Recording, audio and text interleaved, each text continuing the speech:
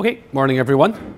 So this is a follow-up talk from my one yesterday on banking security, and this time it's going to focus on online banking security. So in the previous talk I was talking about the EMV system, which is the way of dealing with the counterfeit fraud, lost and stolen fraud, mail non-receipt where a card is stolen as it's being sent. But in this talk, I'm going to be discussing card-not-present transactions and online banking. As you can see, card-not-present transactions are very large compared to all other types of transaction fraud. This was somewhat surprising to the banks because they thought that they were going to invest all of their money in ways of defeating the counterfeit, lost and stolen, and mail non-receipt, because that's what they thought were going to be the techniques which were used by criminals for the most effect. But they were in some ways a bit blindsided by the rise in card-not-present fraud, and this was mainly driven not by the fraudsters, but by the fact that more people were shopping online. And so, although there's been a dramatic increase in card-not-present fraud, this has been matched by a dramatic increase in the number of people using cards. So the actual percentage compared to some other types of transactions is not as bad as it might first seem. But when chip and PIN was being considered, well, arguably 15 years ago, somewhere around here or even further along there, card-not-present was small, but even by the time they'd started deploying chip and PIN, it was the dominant type of fraud that was going on. The other thing that's important to note from these figures, I'm using the UK as an example. Other countries, except the US, will be fairly similar. The reason I'm using UK is that it's one of the few countries to publish detailed fraud figures. Some countries don't even collect it, and most which do collect it don't make this available to the public. But it does have some serious limitations. One is this only shows the losses for the banks and the shops, the merchants. It doesn't include the losses to the customer.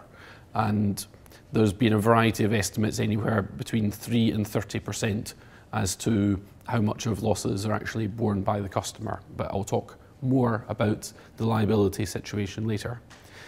And this also doesn't break down fraud losses between the merchants and the banks. In practice, a lot of the counterfeit fraud and lost and stolen fraud will be borne by banks, and a lot of the card-not-present fraud will be borne by merchants, because if a shop accepts an online payment where the card is not present, internet, mail order, telephone, then it's almost certainly the liability of the merchant when something goes wrong. If it turns out to be fraudulent, not only will they not get the money, they will also have to pay the bank for processing information about the fraudulent transaction as part of a chargeback fee. But it's clear there's a problem here. Someone is getting hold of card details. And by card details, I mean things like the PAN, which is the number written on the front of the card, the primary account number. There isn't a secondary account number, but for historical reasons, it's called the PAN. The expiry date is generally needed in order to perform a card transaction. This is a weak password associated with the card. The CVV2 was a new security feature that was introduced. This is the 3 digits on the back of the card that most, but not all merchants will require you to enter. And there's also some checking performed on the name and the address registered to the cardholder. Again, this is optional. Some payment systems don't support sending this information back, and some of the checking is not as good as you might hope. One thing that some banks have been forced to do is they can only transport numerical data, So all they do is they take the numerical bits of the address and then send that across.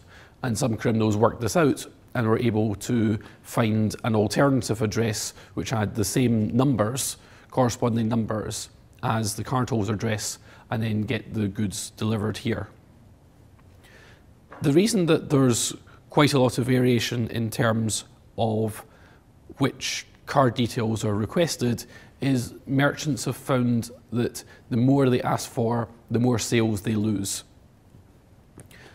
If someone enters their card number, then that's probably going to be essential. But if you start asking them to enter in the expiry date, the CVV2, if you start checking that their name matches, they won't be able to deliver to a work address perhaps, then they might just give up and go to a bricks and mortar high street store instead. And although fraud is a significant cost for merchants, it could be up to 20% of sales are lost during the checkout stage, just as people get annoyed by security measures and as people start to think whether they really needed this thing that they've just impulse bought.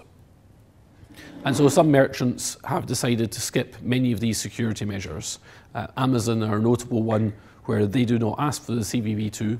This means that their fraud will increase, and also they'll have to accept more liability for fraud when it happens, but they're big enough to, first of all, do some sort of fraud detection and look for suspicious purchases, and also they're going to be much more willing to just accept that losses of fraud and then trade that off against the sales which they would not have otherwise been able to make.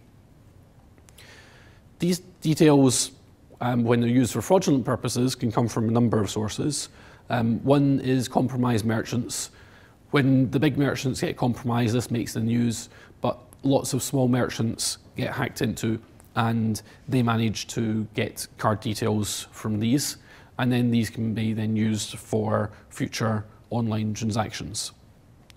It's even possible to try to use randomly generated card numbers. This will only work if there's almost no checking performed by the merchant, but for many online goods, the fixed cost of developing it is high and the marginal cost is extremely low, and so giving away your product to a fraudster doesn't actually cost you that much. You might be losing out in a real sale, but probably not. So websites selling pornographic content basically perform no checks because they would rather potentially make a sale than cause someone not to buy from them. There are also some merchants who are criminals. Again, pornographic websites fall into this category. There was a website in the US which was hosting various types of pornography, some legal, some illegal, and people who were buying legal content on this were finding that they were being billed a second time for downloading illegal child abuse images. And as a result, some of these cardholders who bought legal images found themselves being prosecuted for supplying funds to people conducting child abuse. Many were arrested. Quite a high proportion actually killed themselves before trial because they were quite worried about the publicity that would come out about this. And this website even started using stolen card details and processing these for downloading or paying for child abuse images. And as a result, people who were just randomly selected were finding themselves having their door broken down by the police for no good reason. And the police investigations were not sufficiently diligent to pick up many of these cases, and many people accepted a criminal prosecution as a result. An increasing trend for collecting card details is malware. So someone gets some malicious software on your computer via drive-by download, sending it an attachment, and then it just looks for card details that are stored in your computer, if your browser remembers these, or card details that you enter. This probably isn't the main reason that the malware is installed in your computer, but once it gets there, they might as well use it for that purpose. Another set of frauds are done by people near the cardholder. By this I mean people living in the same house, friends, family, who can fairly easily get all the information they need in order to perform card transactions. And then they use these online and the customer ends up disputing these. These are probably the most problematic to deal with because someone who's close to you probably has all the security questions and all the security details that they need in order to pass all the checks that the bank might try. And as a result, this could be quite hard to unpick. And the final set of frauds are to do with the cardholder themselves. They may knowingly perform a transaction, but then later on say they didn't do this. Most of the time this is an accident. They just don't recognize whatever appeared on the statement, and that might get sorted out. But sometimes they deliberately try to avoid paying because they either are too embarrassed at what they've bought, or they just want to keep more money for themselves. And trying to differentiate the cardholder themselves from the other categories of fraud, and particularly people near the cardholder, can be extremely challenging.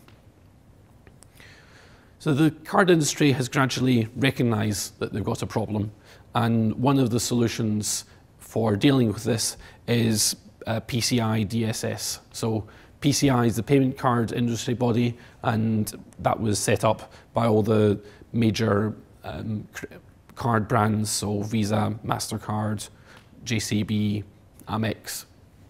And it tried to unify the standards which they already had for protecting cardholder details. Some of these were specific to cards, so in particular it forbade the storing of the CVV2. The idea is that if someone grabs your database, they won't be able to get the CVV2. They can get the rest of the details, and it's only if someone is actually in your computer looking at the data as it's flowing that they'll be able to get the CVV2. So that improved the situation a bit. It reduced the risk from data at rest. It didn't reduce the risk from data at motion, but that's still an improvement. And the rest of the requirements are really quite standard things that you might see from any sort of security standard. So building a secure network, protecting data, building a vulnerability management program so that when something goes wrong, you're able to mitigate it. Access control, particularly to protect against insider attacks, so people inside your organization committing fraud. Doing monitoring testing to make sure whatever you're doing is actually doing what you expect it to. And then finally having a policy which covers all the other topics of this. So the standard itself is moderately sensible. It's very expensive to comply with, and merchants are quite unhappy about this. They've seen these requirements put on them by the banks. The banks do have to comply with them, but they already had most of the procedures to do so, whereas merchants had to invest a lot of cost, first of all, in deploying these changes, and secondly, going through the certification process that's necessary in order to process card data. And it has probably improved the situation. It certainly hasn't stopped all of these problems, but it has provided some incentives for people to do better. In particular, if it's found that you've broken PCI DSS rules and you're the victim of fraud, then someone is the victim of fraud, then the person who violated the rules is going to likely be responsible for issuing replacement cards, because that's typically what you have to do if a fraud happens. But fundamentally, PCI DSS is trying to do something impossible. It's trying to maintain the secrecy of a number you tell everyone, the number on the front of your card. So it's right there for anyone who looks. You tell it to lots of websites. merchants will store this because they want to track you, and it flows over unencrypted data links repeatedly as it's being used for processing card transactions. So it's ultimately an uphill battle to try to maintain the secrecy of this card number. So the recognition of this came quite a long time ago, and there was a scheme called SET, Secure Electronic Transactions. This was fairly clever. It seemed moderately secure, but it never really caught on, and that was for two main reasons. The first was that it required software to be installed on the end user's computer in order to do all the crypto, and that was going to be very difficult to deploy to everyone. And secondly, it also was seen to be increasing the liability for the customer. The reason that card transactions are so popular online is that most of the time, if something goes wrong, the customer isn't going to lose out, they're going to get the money. And the merchants who accept accept credit cards pay quite a high premium for this. Maybe 3%, 5% of the transaction goes to the card companies. So the card companies are making vast amounts of money for essentially selling an insurance service. But what what SET was going to introduce was taking away that insurance, passing the cost back to the customer, but the merchants still paying for it. So the incentives weren't really set up for that to get any significant deployment. But still, it did get rolled out at the interchange level, so allowing merchants and banks to communicate with each other. So when there was a recognition that SET had failed, the rails which had already been set up for using SET were replaced or were reused for the 3D Secure system. So if you've done online card transactions, you might have seen this. You go through your standard shopping process, and then at the end, you say that you want to pay, and then either you get a pop-up, or more normally, you get an iframe appearing in the shop's browser window. And this iframe is the result of a redirect. So firstly, the merchant has sent your card details off to Visa or MasterCard or JCB. You can work out what that is just by looking at the front of the card number. And then Visa or MasterCard have first of all checked whether the customer has enrolled, or whether the bank has enrolled in 3D Secure. And if so, it will give an address, a web address, to the merchant to redirect the customer to. And this address is controlled by the bank which issued the card, but in almost all cases this will not be run by the bank themselves. This will be run by an outsourced service provider. The common ones that you'll see are Arcot and Ciota, and you'll also see the domain name securesuite.co.uk. If you see this in the UK, there's probably other domain names for these two companies in other countries. And what this website that the customer has been redirected to does is up to the bank, really. It can do nothing and just redirect back to the merchant. It can ask for a password. It can ask for a one-time password. It can ask for the customer to enter a password if they haven't already set one up for performing 3D Secure. It can also give the customer the opportunity to opt out, although banks tend not to like doing that.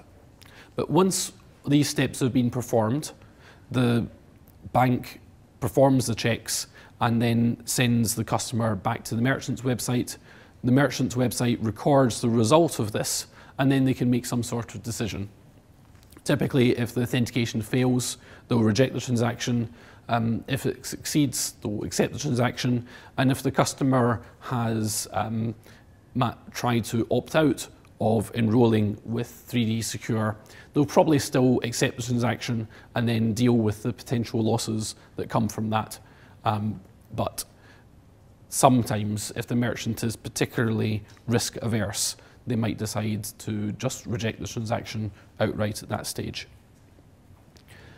So the advantage of this compared to SET is that there was no special hardware or software needed. So no smart cards are involved unless the bank wants to do that. And also there's nothing that you need to have on your computer other than a web browser. But it's not as good as you might hope. And one of the reasons is because of usability problems.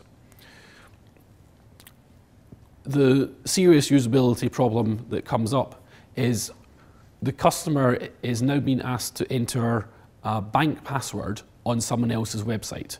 Now, we might know that this is an iframe sitting in someone else's website, but almost all bank customers are not going to be able to recognize that.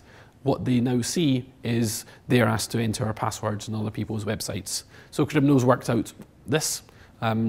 In some ways, they've got a better understanding of humans than most of the banks, and they come up with these websites.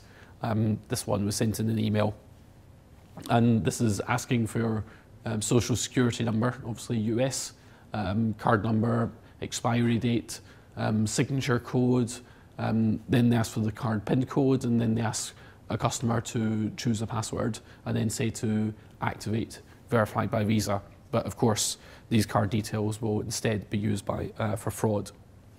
What they're probably interested in doing is ATM fraud, because they've asked for the PIN. But they also might be interested in doing online fraud. That's why they've got the signature code. And they might also be doing some fraud through false representation, so impersonating the customer in order to get a loan, and that's why they've got the social security number.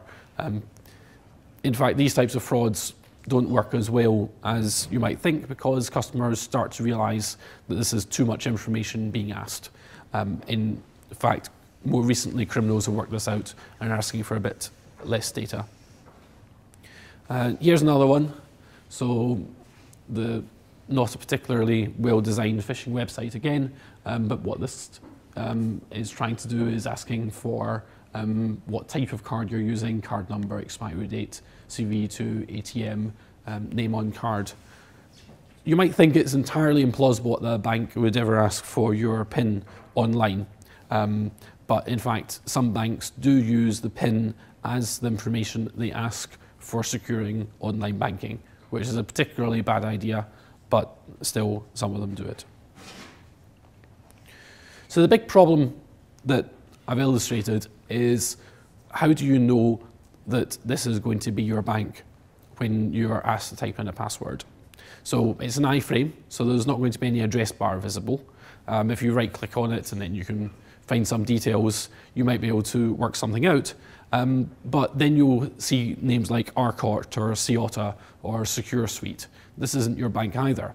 So is this really something that you should be typing passwords into as well? And progressively, the usability has supposedly been improved, but in order to reduce costs, it's actually quite reduced security. The first deployments of 3D Secure, the customer was sent their password in the mail. This is about all the bank can do to work out who the right customer is. They know your address, so they send you something. But this is expensive. You have to send out a letter to everyone who wants to use this, and that also introduces some delay. So the banks introduce activation during shopping. That's where you're not asked for the password that you set before, but you're asked to choose a password. And because you're asked to choose a password, you have to give the full password, rather than when you're being challenged for providing the previous password you gave, where you might only have to give a few letters. And now the customer is a bit confused because they're being asked for a full bank password rather than being asked for, say, the first, second, and third characters only. The other change that happened is there used to be pop-ups displayed where you could at least see that this was an encrypted website you were going to. It wasn't the merchant, and hopefully it was your bank, but it was found that many customers had pop-up blockers, so that's instead why they went for the iframe solution. But if you compare this to, say, Google Authentication, they have gone for a pop-up. They've managed to find a way to make most browsers happy with it. And there you can at least see that when you're typing in your Google password, in order to log into a different website, you are actually typing into a Google encrypted form. In some ways, you can think of 3D Secure as a single sign-on system. So things like Facebook login, things like Google. But the big difference between it and Google is that liability gets moved around when these steps are being performed. So when this system did get rolled out, I was a bit curious about it. And actually, I was quite suspicious when I saw someone asking for a bank password on an iframe which didn't belong to the bank. So I called my bank and they said, yes, that's phishing. You shouldn't type in your password. And it turns out even the bank weren't able to tell the difference between one of their own websites and a phishing website. So here's a section from the terms and conditions of RBS, so Royal Bank of Scotland, I think Citizen Bank in the US. And they say that you understand that you're financially responsible for all uses of RBS Secure.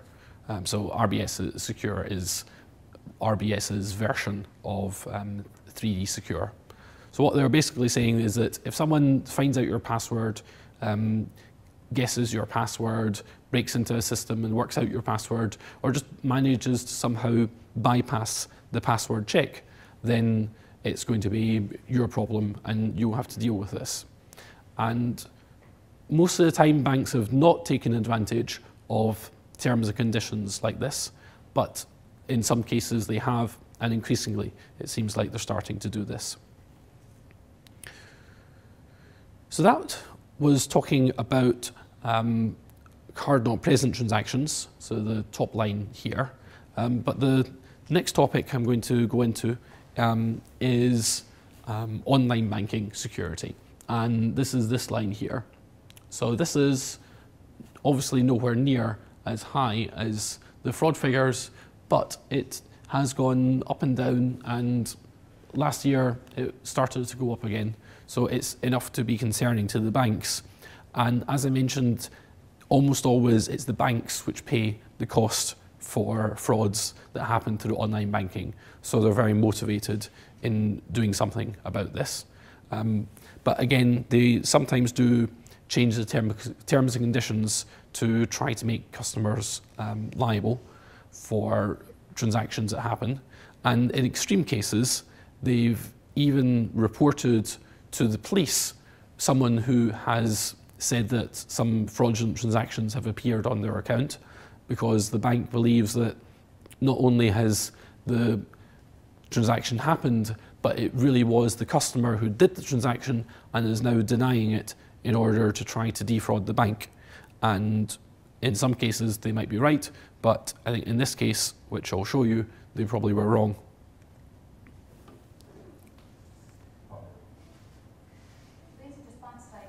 Jane Badger is one of them. She was working for the police in 2006 when she reported a fraudulent transaction of £772 on her egg credit card. She expected to get her money back. She was in for a shock. What happened was recorded on her home security camera. On Wednesday morning, I'm sitting watching TV, the children in bed, and I recognise these people from work. I open the front door, and they proceed to tell me that I've been arrested for fraud by false representation. I was being arrested by my own work colleagues. Totally embarrassed. My neighbour actually came over and said to my husband a day or two later, we actually thought Jane killed you. Officers turn up at my house, I'm led away, all these other cars pull up, all these officers get out, put gloves on. So they obviously thought I'd done something serious today. Jane's house was searched. She was suspended from her job, charged and taken to court. I couldn't go out, I couldn't do much at all. I just thought, everybody thought I was guilty. And that's the way I was telling myself, well, if they're thinking that, maybe I must be guilty. I know I'm not, but how can I prove that? I can't prove that I wasn't guilty. What was your darkest moment? My darkest moment, I think, was when I thought, I can't take any more. I can't face anybody. Everybody's talking about me. So I thought the best thing to do would to end my life. You actually spent a long time thinking. I did spend a long time thinking about it, that it would only be my husband that would find me. The place I would do it, he could only see me. The children would definitely not be at home. So he would find me and only him. And he knows how desperate I've been, because he's been there throughout it. He's been there when I've not slept, when I've sat up and talked him and talked and talked. It took over our life. Luckily, Jane heard about Professor Anderson. With his expert help, the case against her collapsed, and she was acquitted. She and husband Dave have come to Cambridge to thank her. Hi. Hello. I've got so much to thank you for that we have. Yes. Have a seat. Thank you. And that's just a little gift of Dave and myself. Oh, right. Give you some time, okay? We've only just got round to bringing it over to you. Yes, it's been very traumatic. Well, I just can't really put into words exactly how bad it has been. But you know, I know I've got you to thank for everything. Because nobody else wanted to help me. Nobody. The payments industry says the banking code gives enough protection, but Professor Anderson believes the law needs strengthening. I believe that what the UK needs to do is to follow the American lead. Their Regulation E, which governs electronic banking, places the burden of proof squarely on the bank. So unless the bank has a direct physical evidence that you actually did that transaction, say an ATM camera or photograph, they will give you your money back. Jane went back to her job with the police, but she still wants to clear her name. She's never had a reply from Egg to any of her letters. We asked them to explain, but they declined. What would you like to say to the chief executive of Egg? I'm not worried about money. I don't want conversation. I don't, you know, even if they didn't give my money back, I'm not that interested in the money side of things. I want an apology. I want them to go out there and say, actually, we did get it wrong, Jane. We are sorry. So as you can see with both this case and the website in the US, which was using cardholders' details for fraudulent purchases of child abuse images, as well as the financial cost, there have been quite a high human cost of fraud that comes from these. And Jane Badger never did get her money back from Egg, she never did get an adequate answer from them as to why this happened. So with online banking fraud, there has been quite a significant increase in how much fraud has been going on, at least in the UK, but other countries are going to be relatively similar. Still, most of the fraud in the UK is relatively simple phishing emails.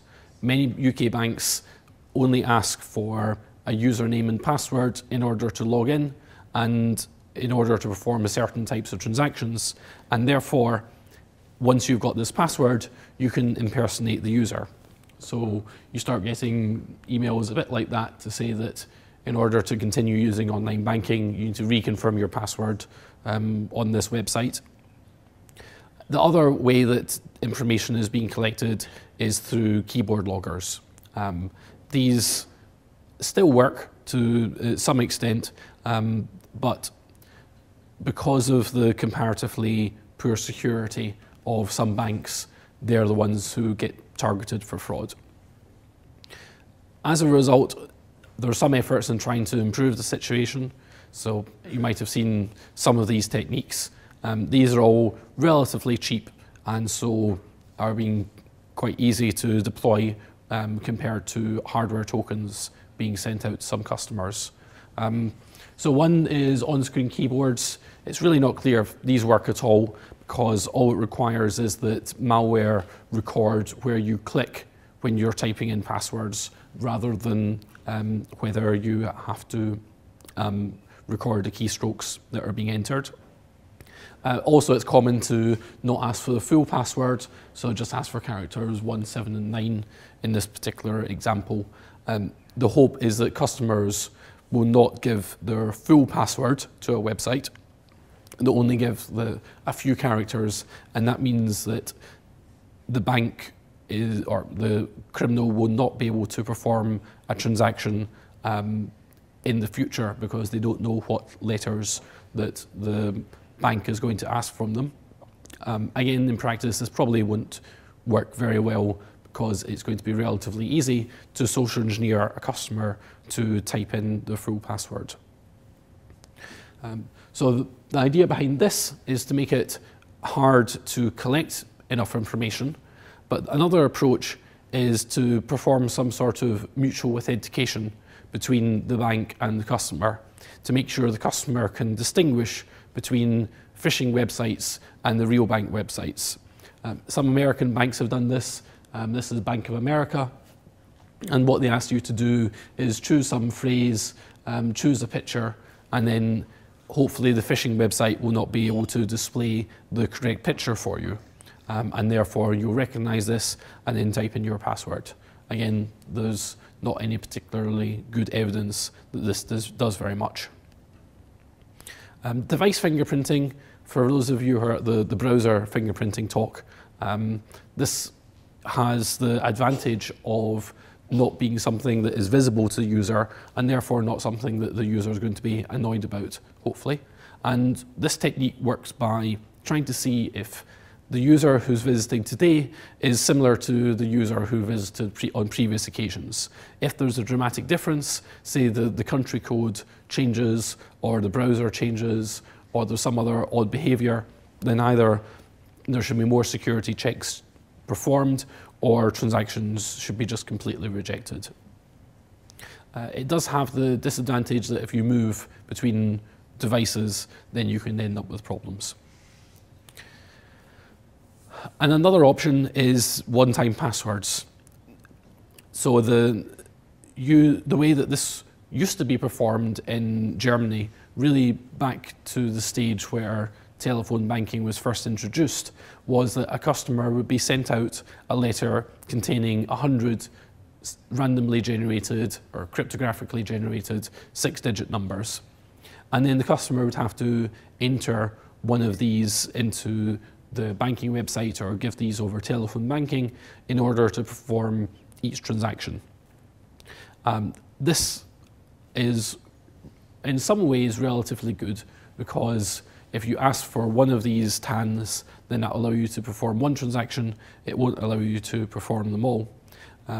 But it has been relatively well exploited by criminals in order to bypass them by performing man-in-the-middle attacks.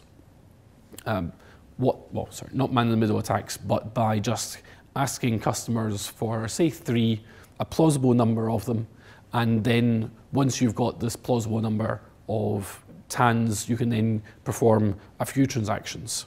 So the reaction to this from the German banking industry is something called ITAN.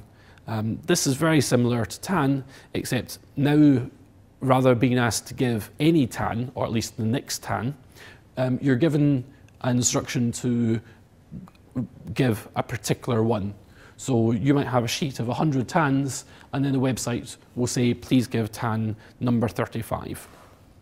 So you go to your sheet, you look up TAN 35, you get the 6-digit code, and then you type this back into the web browser. And this means that in order for a criminal to be guaranteed to know what TAN they need to perform a transaction, is they need to have a whole copy of that sheet. They have to ask the customer for all of them, or at least a large enough proportion that they're very likely to be able to guess the right TAN that the bank's going to ask for. But as you might have realized, all of these techniques have been bypassed. And how they're being bypassed is through man-in-the-middle attacks, or sometimes called the man-in-the-browser attack. This is where some malware gets on your computer and it has full control over what you see and what the network sees, and it can make the bank think one thing, whereas it can display something to the customer that is entirely different. So if you've got malware on your computer, then obviously you can see what is being typed with the on-screen password. You can see what picture password the bank is going to send to you, and then you can generate exactly the same one. Device fingerprinting is equally going to be defeated because it's your own browser which is talking to the bank, not the criminal's browser, even though the criminals are in control of your browser. And one-time passwords, whether these are token-based things that you push a button and you get a number, or whether they're things like ITAN, will also be relatively easily defeated, because the bank will ask for a particular TAN, it will show that to the user, and then the user will type that in.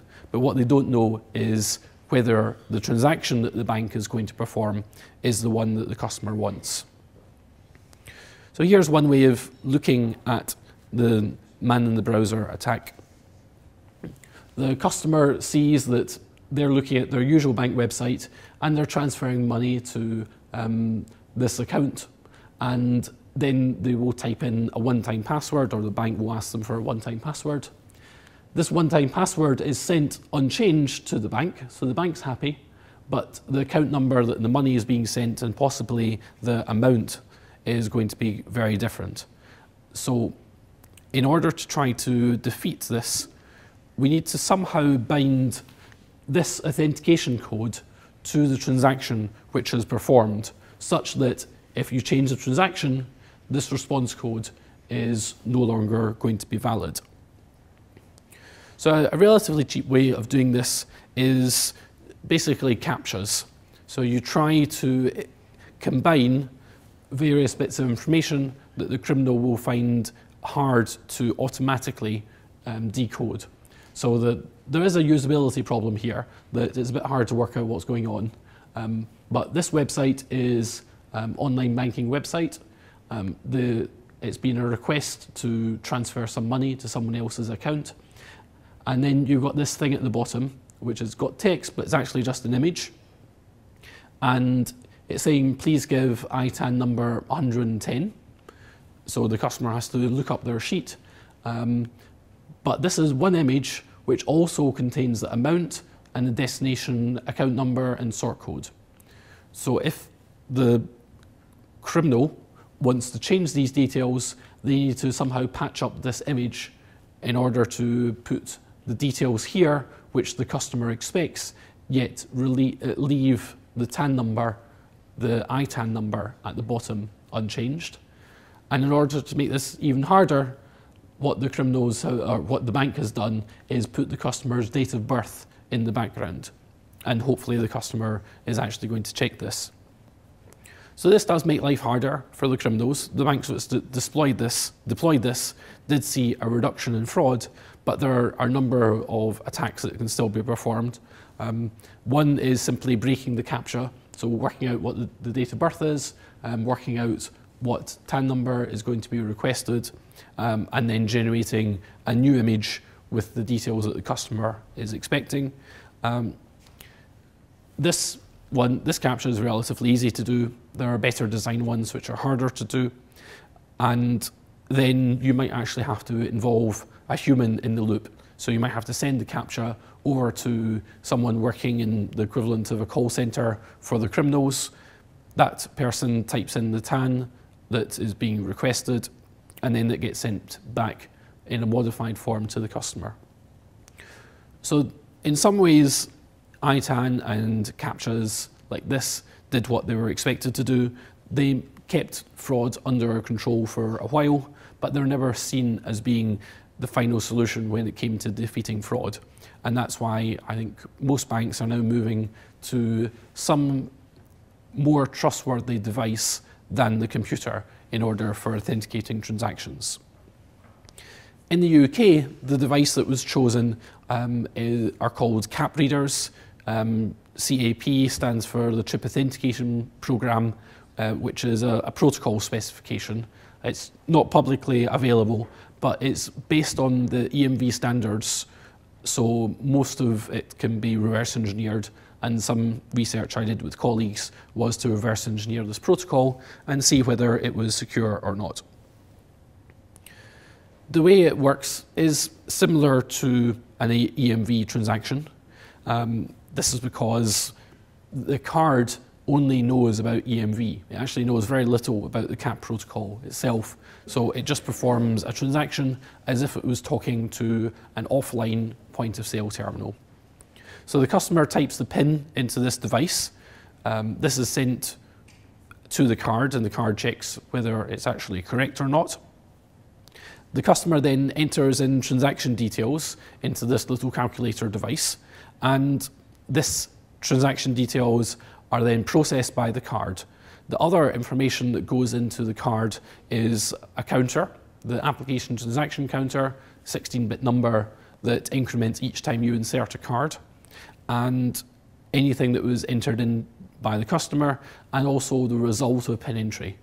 Unlike the point of sale terminals, whether the PIN is entered correctly is actually checked. So as far as I can tell, no banks are vulnerable to the equivalent of the no PIN attack I discussed yesterday when it comes to online banking.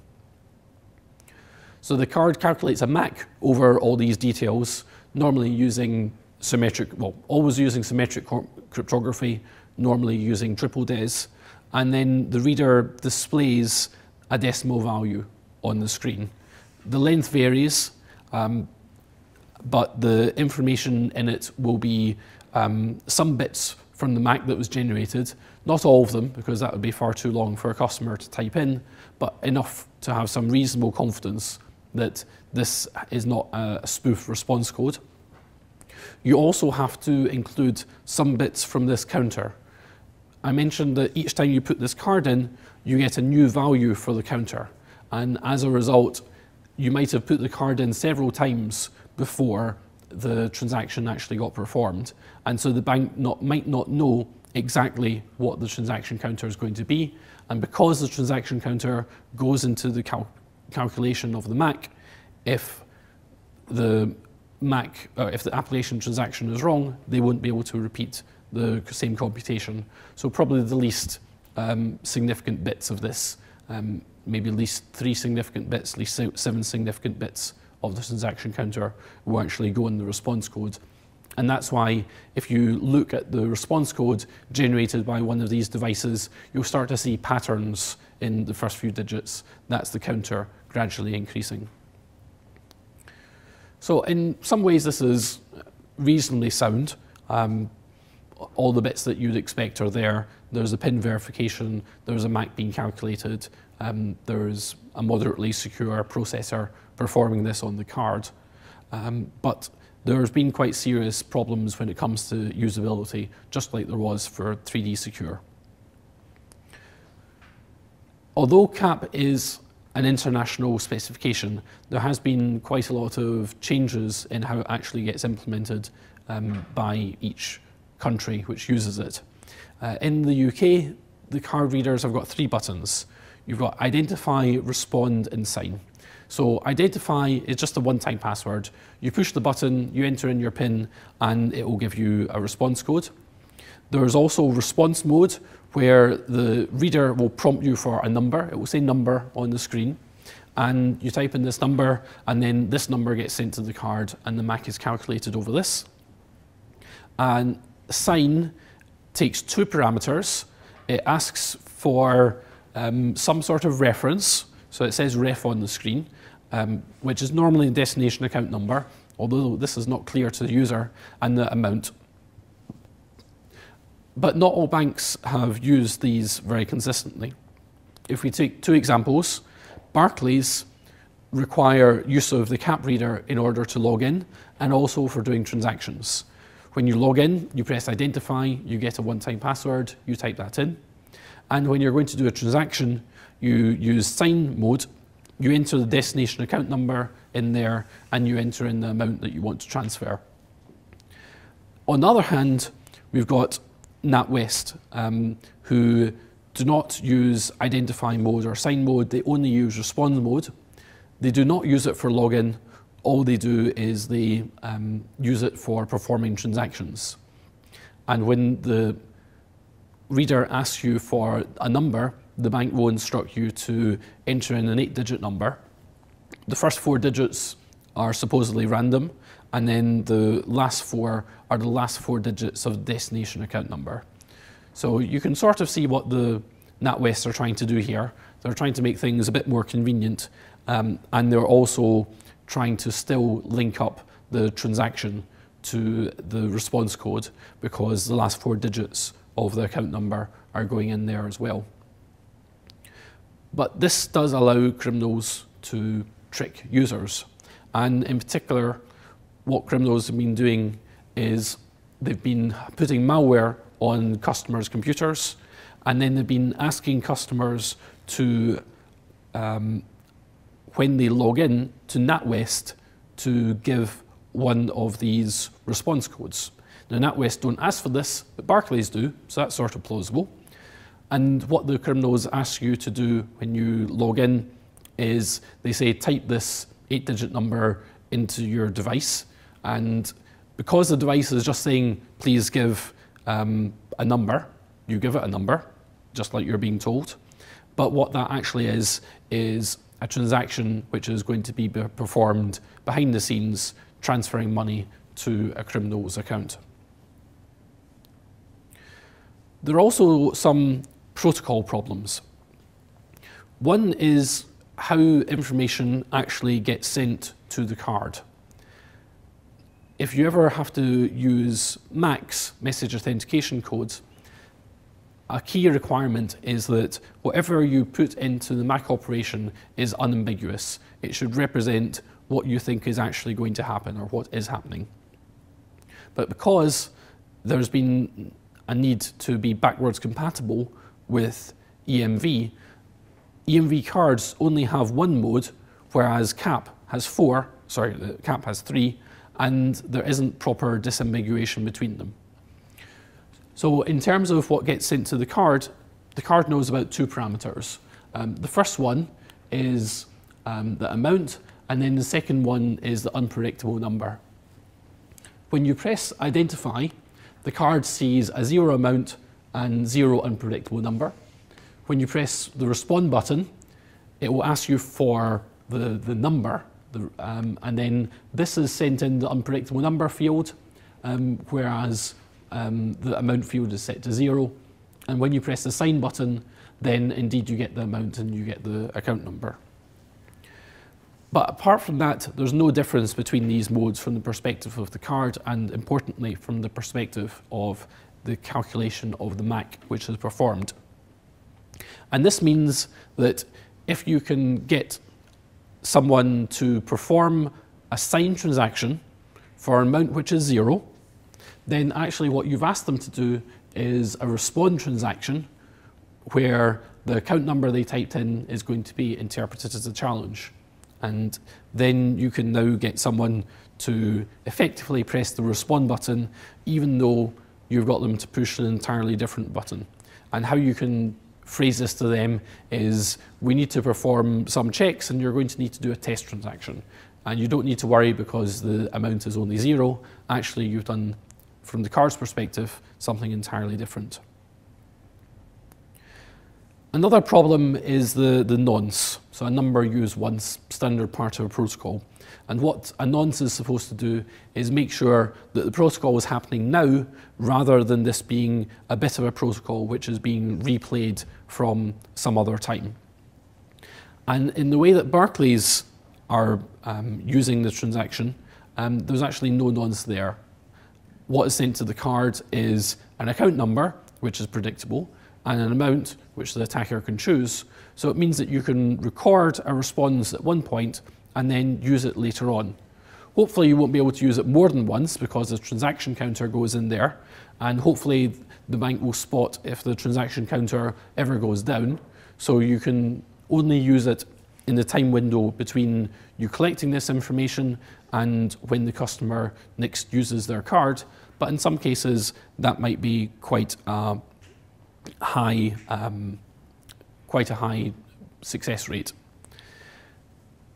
Even if you look at the NatWest system, you now might be able to see another thing that NatWest were trying to do. They knew that this nonce was necessary, and so they wanted to add one into the protocol, but since this device only has 3 modes, they had to use the response mode, and then they only had ability to have a 4-digit response. So if you can get 100 guesses from the card, or 100 responses from a card corresponding to 100 guesses of this number, you're going to get a 63% success rate, which, due to the large amounts of money you can transfer using online banking, is probably going to be a good return on investment. And even if this nonce was a large cryptographically generated random number, that's still not going to protect against real-time attacks. Someone can go into the bank, perform a transaction, see what the nonce is, then if they have access to the card, they perform the card transaction, get the back, send that back to the bank, and then the transaction goes through. So we did a demonstration of this. This was for BBC Inside Out, same program that you saw before, where we wanted to demonstrate how it would be possible to make someone think they're doing a transaction at point of sale when actually they're doing an online banking transaction. Banks are constantly trying to stay one step ahead. So some of them are giving their customers handheld card readers to use online. And what they do is they give you a unique code every time you use them. But now Sarah and Steve are going to show me how they can break into even this system. All you need to do is get the customer's name, a unique PIN code, and their account membership number. Now, this customer knows what is happening, but if this was a real fraud, she would have no idea the chip and PIN terminal she's about to use has been rigged. While she's using it, her data has been collected on a laptop linked to the terminal. From that fake chip and PIN terminal, we've collected the victim's name, and we've also got one of these one-time codes which we use for online banking. Now all we need is their membership number. The membership number isn't something you have to protect particularly. No, it's not something that you're expected to protect. So I think it would be extremely plausible for a fraudster to call the customer and say, this is your bank, we've seen you doing a transaction in this shop, did you really do it? That's fine. Can we get your membership number to confirm who you are? And I think most customers will hand it out. And with those details, we can then log into the online banking and do as many transactions as we want. Okay. You've got the surname. Steve now has the one-time code from the chip and PIN terminal and the customer's bank membership number, and it works. I want you to log in and even transfer money out of her account. And that's it to the online bank. That's right. So that's simple. You can get it to her account or anybody's account through that process. Yes, and a fraudster could do this very easily by hand. You could even automate it. Is this something that fraudsters are already jumping on and using as the next thing to trick people out of their money? I think fraudsters are probably already attacking systems using these card readers. We asked Barclays if they were worried by this, and they told us they didn't believe this demonstration to be a plausible risk. They said their system is the strongest practical solution that has ever been available, and is just part of our multi-layered security. Since its introduction, they say, we have seen online fraud reduce dramatically. Okay, so there are some other disadvantages of these CAMP readers. Another one is that it introduced a new type of technique for mugging. So previously, there were many cases where people would be attacked in the street.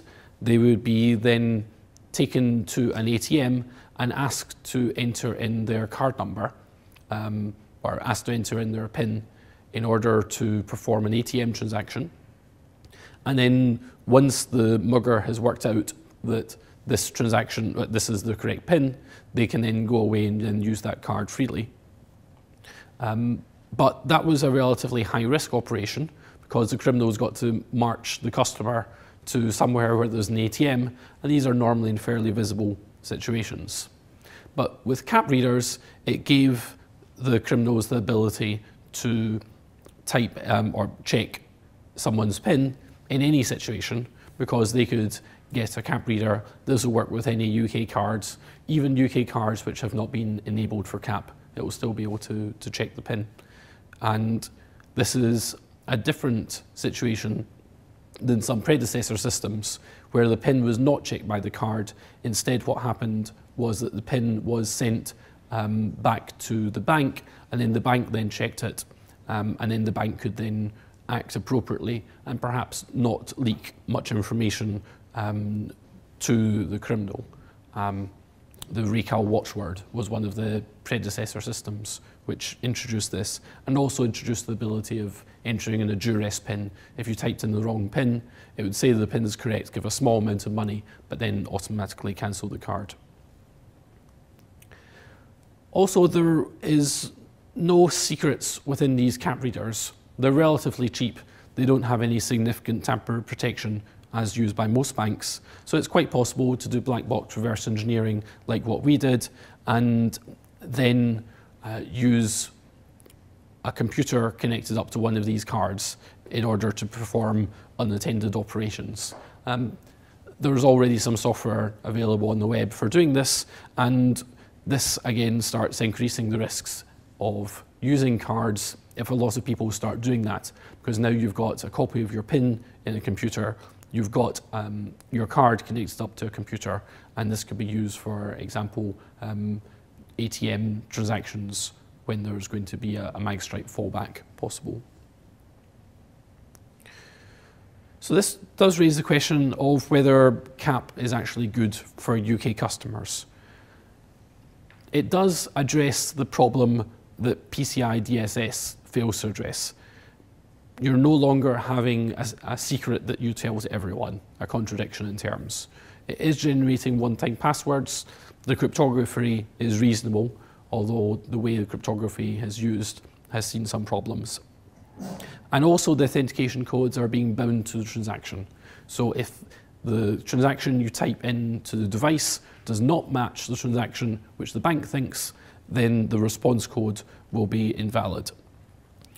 However, this has introduced, again, the question of liability and what it means for the customer to be considered negligent. Because if the customer is negligent, they are no longer entitled to protections offered by the Payment Services Directive. And what was found out that when the UK moved from signature to PIN at point of sale, the amount of people who are lost money as a result of fraud went up. So we now might start to see the same patterns when it comes to online banking. As I mentioned, although UK CAP is UK specific, there are other variations of CAP which are designed to fix some of these problems. Germany has a set of standards called HHD. 1.3 was one of the more interesting ones. And this fixes a number of the issues.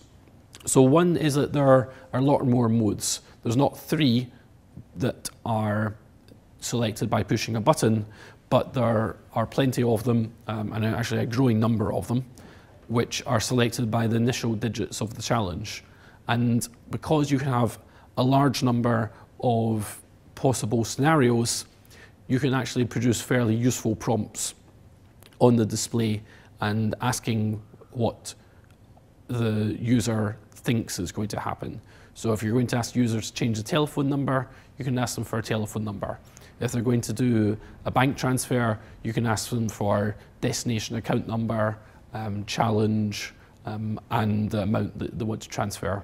It doesn't have to be very generic things like ref or number. You can have a nonce, which makes offline attacks harder. It still doesn't protect against real-time man-in-the-middle attacks.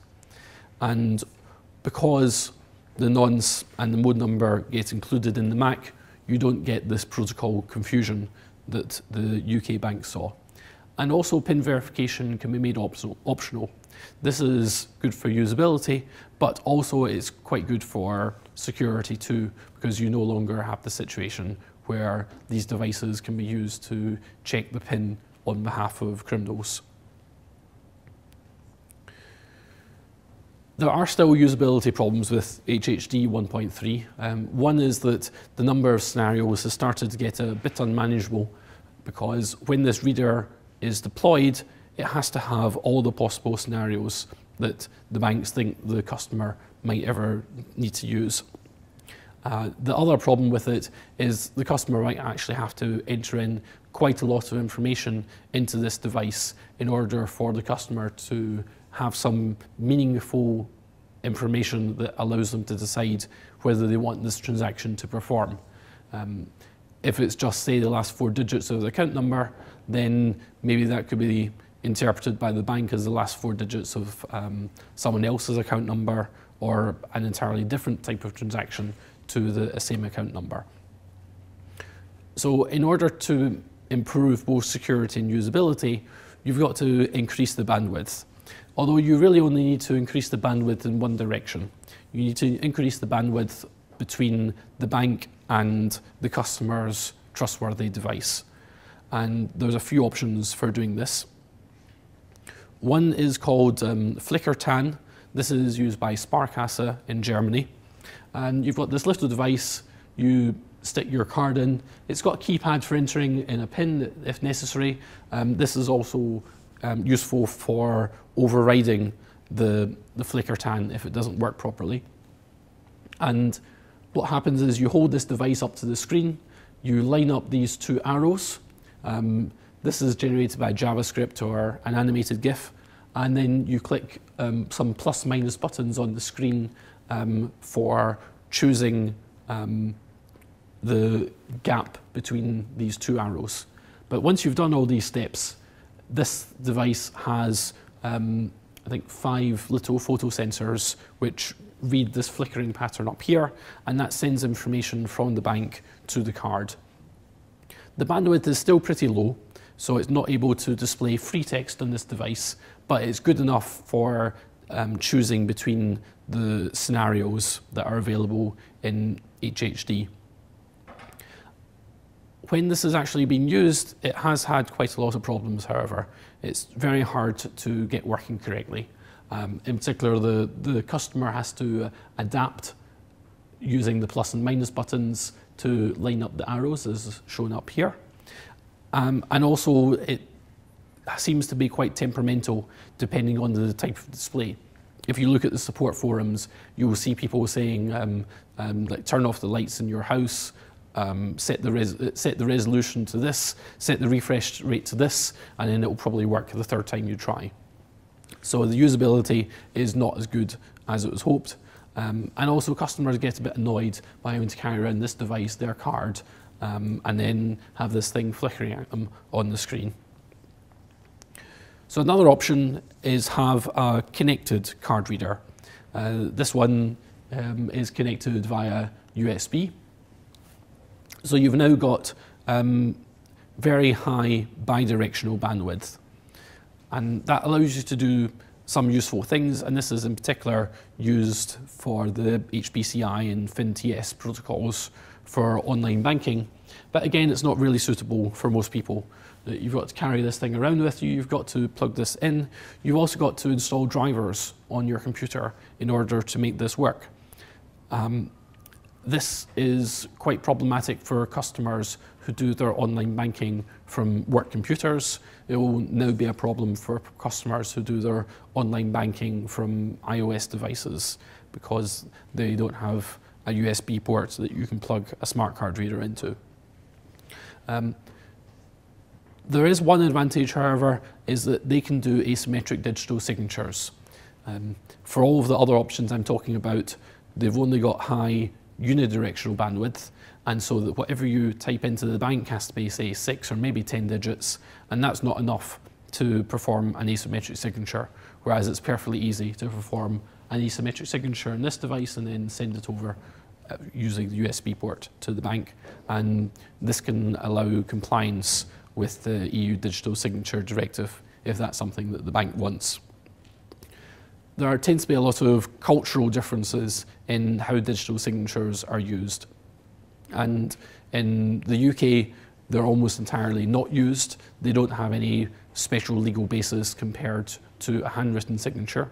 In Germany, they're a bit more paid attention to because they actually do have some legal weight. But in most of Scandinavia, it's very common to use qualified digital signature devices as part of a PKI in order to do online banking. So it really does vary a lot between customers. And another option is PhotoTAN. So this is a system that I worked on, and since I talked about this last year, the company is now being acquired by Vasco. Vasco make little one-time password tokens that there's a good chance that you've probably used.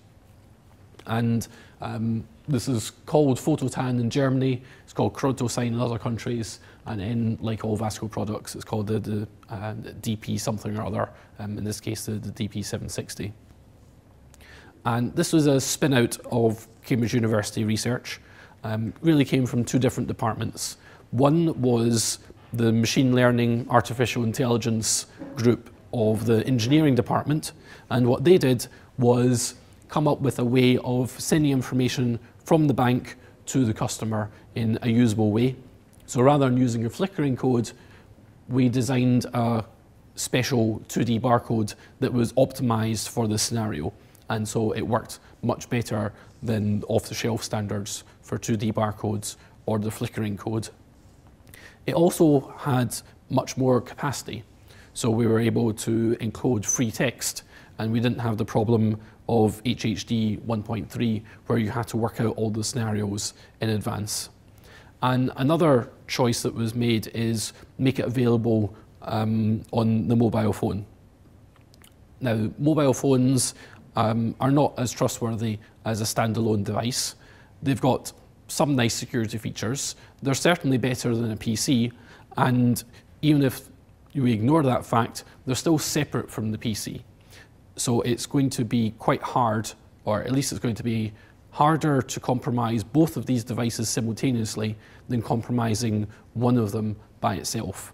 And the principle of security behind the system is you must compromise both the device and the computer in order to violate the key security properties.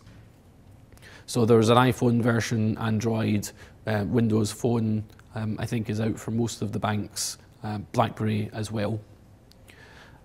This was the phone version of it was the first product which was released because it's much easier for a small company to develop software rather than hardware, but there was always a plan to develop hardware. One comment that we frequently got at the beginning was people believe that phone cameras were never going to catch on, and so we could not guarantee that a phone camera would be present on the phone. Well, that turned out not to be realistic. Pretty much any device you can think of that can have enough battery to handle a camera does have a camera. So that got solved.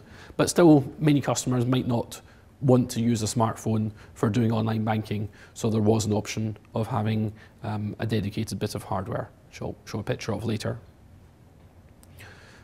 So this has much better security properties than other solutions because this phone is being kept on their person. People will recognize whether they lose their phone much more rapidly than whether they recognize whether that they've lost their card. And there are a number of banks using this. So Commerzbank and Comdirect in Germany, Raiffeisen in Switzerland, and there's a few others hopefully in the pipeline. So here's the DP760 device. This doesn't have very many buttons. Really all you have to use is the on button in almost all purposes. The reason that we were able to do this is the 2D barcode is much more reliable than the flickering code, and therefore it wasn't necessary to have a fallback. For all intents and purposes, this will work every time. Sometimes you might see charts like this. This is a comparison of online banking security. You have to be very aware that these are probably going to be not representative. The details are not particularly important, but along here you've got security features, along here you've got various banks, and then they're ranking each of them according to a score.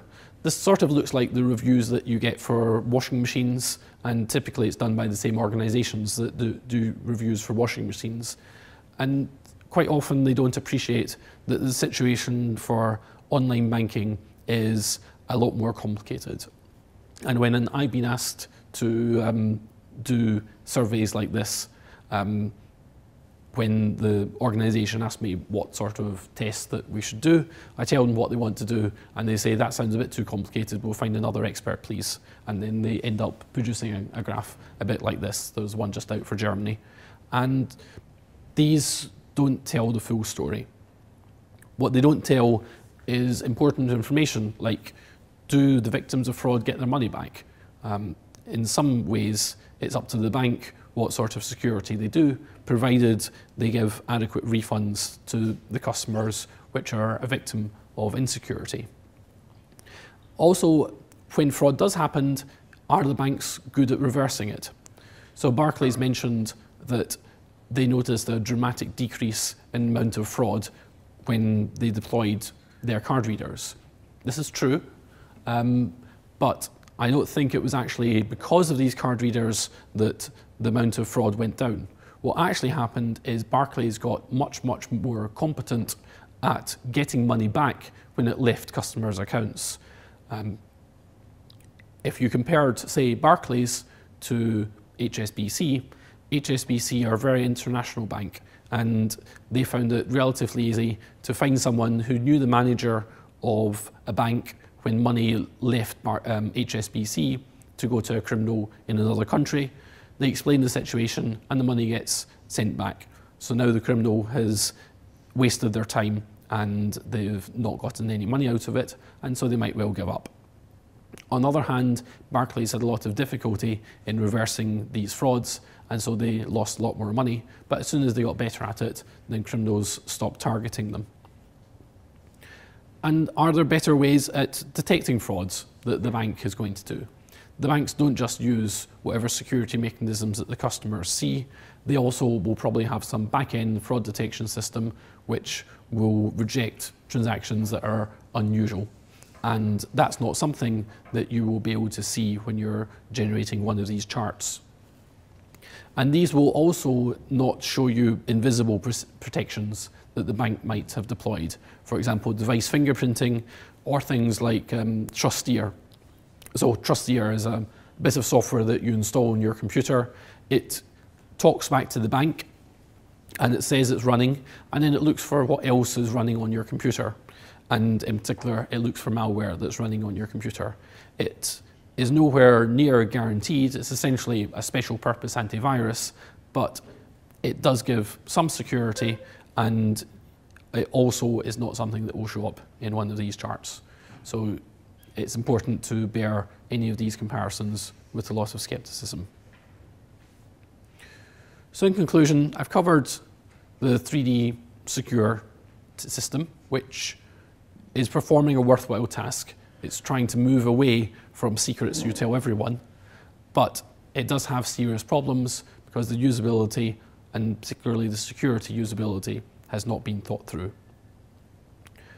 Where it has had some success from the bank's perspective is giving them opportunity to pass liability on to the customer. And this has financial costs, but also can have quite a significant human cost. In terms of phishing, I think it's going to be unlikely that it will ever be possible to prevent people being tricked to entering confidential details into their web browser. And even if you did, malware would be able to bypass most of the protections. So really, there's got to be some way of binding transactions description in order, binding authentication information with transaction information together, and that's a lot more likely to be resulting in security technology which is effective. But it's not sufficient just to do this. You also need to make sure that there's been a good design from the perspective of the cryptography, and also from the perspective of the usability. Otherwise, you might end up making the situation worse. And finally, I showed that there are some things that you need to bear in mind when you're looking at these comparisons of security mechanisms, whether this is for banking security or whether this is for any other system, because these only tell a part of the story. Okay, thank you. And do anyone have questions? George? Nope. Okay.